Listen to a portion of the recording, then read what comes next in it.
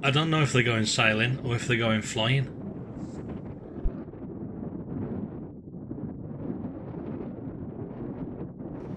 Today I'm going to be going up the west coast of Scotland from Largs towards Gourock, looking at some of the places that you can stop with a motorhome.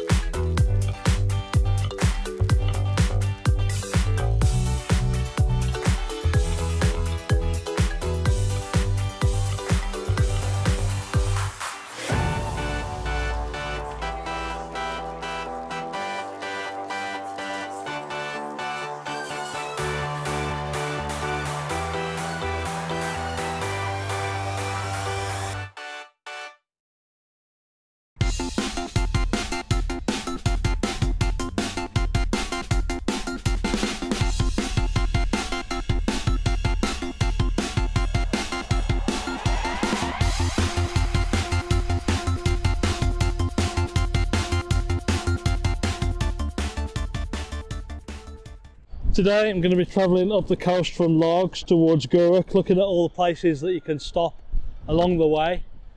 First location is Largs Yacht Haven, just to the south of the town. Here you can park up and go for some nice walks around the Largs Pencil, which is the monument that you can see to the right of the van. And you can look across, watch the ferries plying backwards and forwards between Largs and the Isle of Great Cumbrae. It's really windy today, so I don't know if you can see the motorhome is really being shaken about, so if the footage is a little bit unsteady, that's the reason why. And any filming that I do outside will probably have a bit of wind noise, so sorry about that. There's a little public car park here and a public slipway where you could launch your canoes, kayaks or stand-up paddle boards, whatever. I was watching a couple of people trying to launch a little sailing dinghy when I first arrived, so I took a little bit of footage of that. You can see how much they struggled with that in the wind today. All together.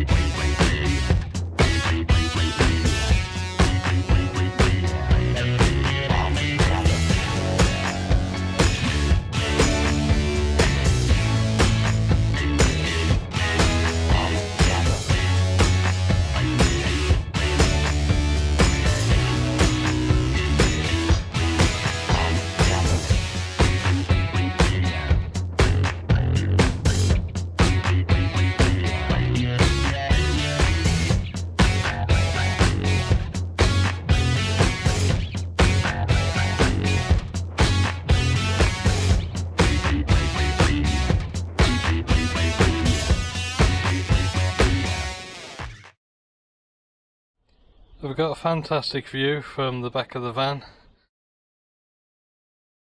looking out towards the town of Largs and across the Firth of Clyde towards the Isle of Cumbrae.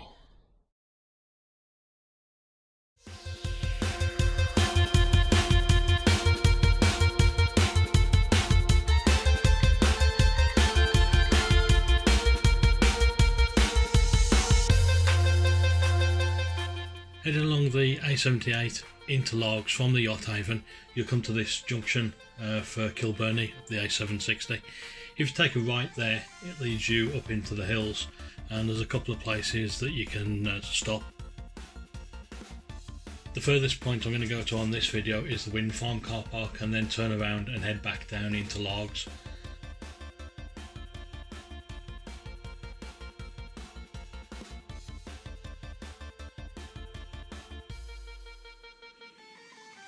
We'll pass by a lay-by on the right hand side that you can pull into, and also just above the town of Logs there's a viewpoint on the Haley Brae. Unfortunately this one has got a height barrier on it which I think is 2.4 metres, so it's no good for my van, but if you've got a smaller van it gives fantastic views across Logs and the Firth of Clyde out to the islands, as you can see in some of these pictures that I've taken.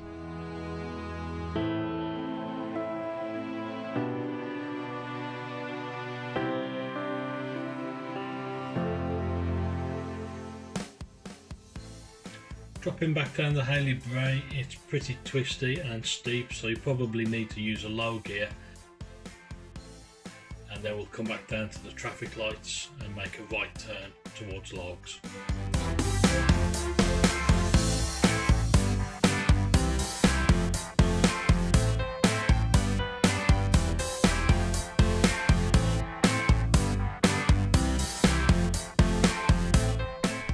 Next stop is potentially an important one, the supermarket, so you can stock up on all the things that you might need. It's not a very big car park, but as long as it's not too busy you should be able to find a space with your motorhome.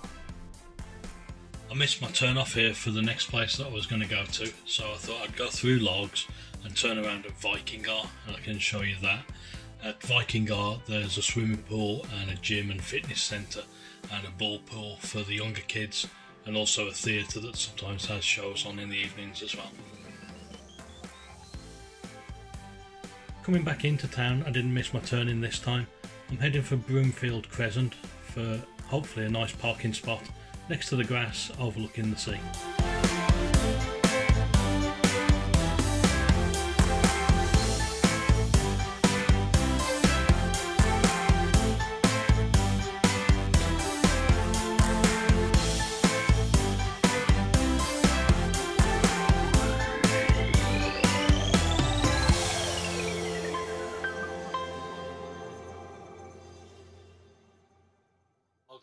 It's a Sunday afternoon at the end of January, so it's relatively quiet, although there will be some day trippers out and about.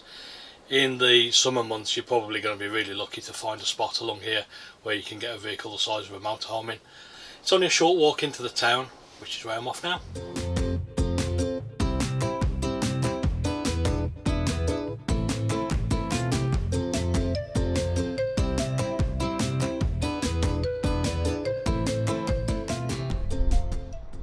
You can see the van parked over there. There's a nice piece of grass where the kids and the dogs can run around and have some fun. You can get down to the edge of the water and walk along the beach. It's quite a pebbly beach along this stretch. It's still quite good fun. There's some nice things for the kids to do down here. There's a skate park and also a play park area with climbing frames and swings and slides and all that kind of thing. This is the ferry across to the Isle of Cumbrae, or Millport. It's a really nice island to visit, a few places where you can park the van. I think they're delayed boarding at the moment because there's a line of traffic waiting to get on, and it's bobbing about quite a lot. In fact, actually they're moving it just a little bit further up the slipway now.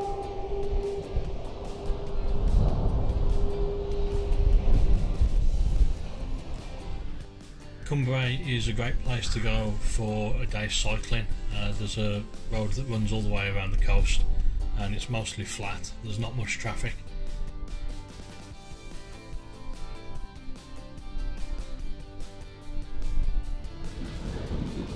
I went across there last year, not long after we got the van, and stayed, but the weather was pretty awful. It was low cloud and drizzle for the whole time I was there.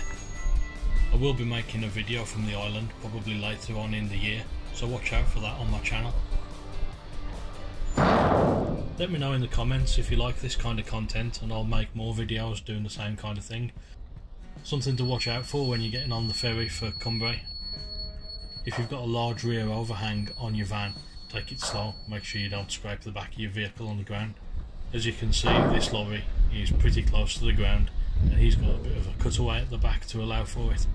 I know on my van it's just flat at the back, so you've got to be really careful. One of the things you don't really think of that much unless you live on an island is about things like the cinema. Obviously they've got a mobile cinema that goes across and shows them all the latest films.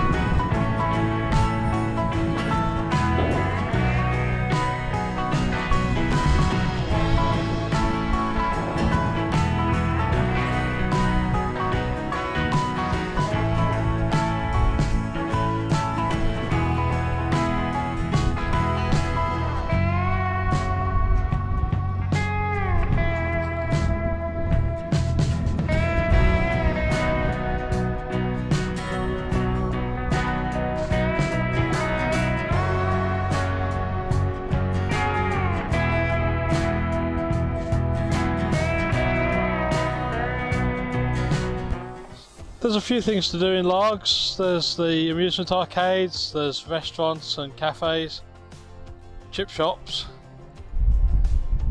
There's some kiddies fairground type rides towards the northern end of the promenade. The Art Deco building to the left of the church is Nardini's, which is quite a famous cafe and ice cream parlour in the west of Scotland.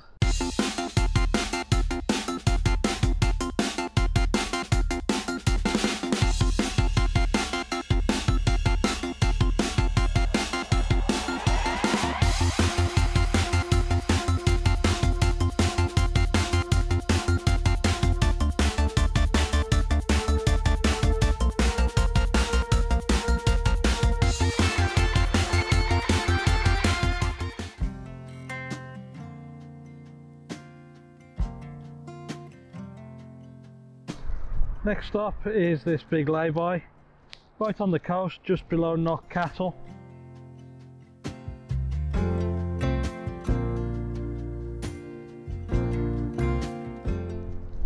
It's a pretty busy road during the daytime especially. I'm not sure if you'd want to spend the night here, but what a view. Look at that, all the way across the Firth of Clyde. Heading for the next stop, there's a couple of smaller parking spaces that I just passed by. They're not big enough for my van because it's 7.5 metres long, 2.5 metres wide. But if you've got something smaller like a VW Transporter, you'd definitely get in there. So I've pulled in at this bigger lay-by at St Fillan's.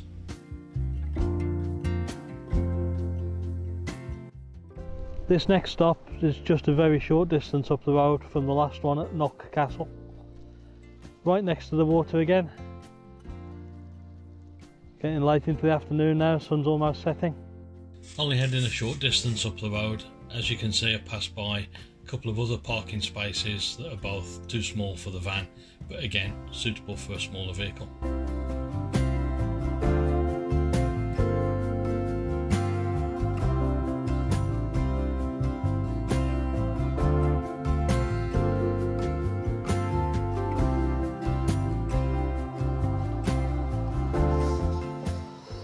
This is a fantastic little spot. It's just about half a mile north of the last one. As you can see, we're right next to the sea again, and the great thing about this one is it's a nice deep lay-by pull-off where you can reverse the van in and get a superb view right up and down the Firth of Clyde.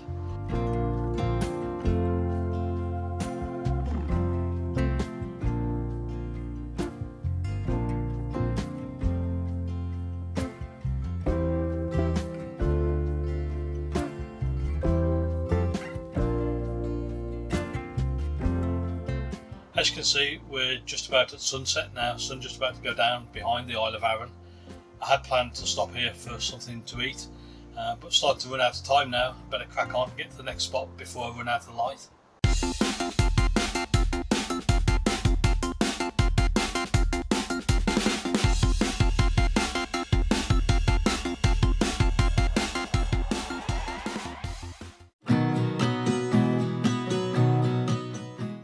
So just a little bit further up the coast again, and we're now at the Meagle. which is a little bay just to the south of the ferry terminal at Weems Bay, which is where you get the ferry across to the Isle of Bute. The nice thing about this place is that when the tide's out, there's a little bit of a sort of sandy, shingly beach where the kids and dogs can run around and have a play. The one thing that you need to watch out for with all of these stops is that you really want to be travelling northbound to pull into any of these, because it can be a real pain to try and get out across two lines of traffic if you're travelling southbound. I'd even recommend going past the place and turning around and coming back northbound.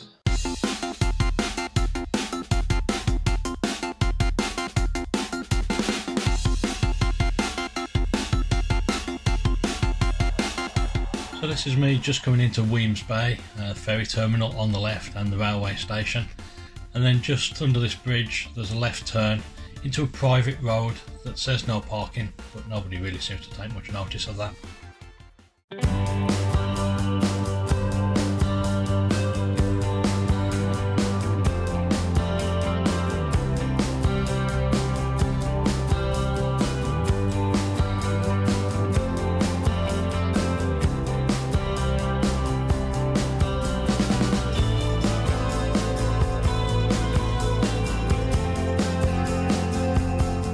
The Bute ferry runs from about 7 in the morning to 9 at night usually.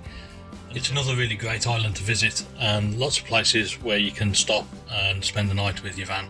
I'll be doing a video from there later in the year, so look out for it on my channel.